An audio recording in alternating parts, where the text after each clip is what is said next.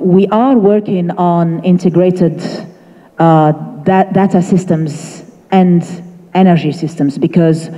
the way we are going to win this challenge of the economic transformation and the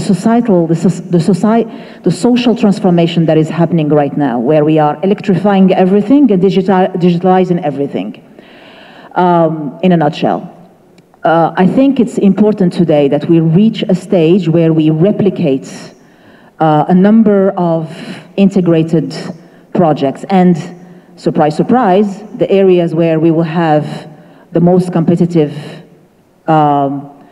AI generative systems are the areas where you have access to two things: great human capital and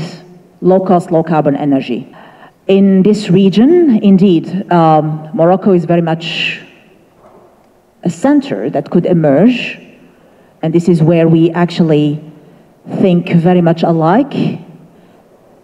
and we start to see more and more an interest in this integrated business model for AI, energy-driven AI, or AI-driven energy systems.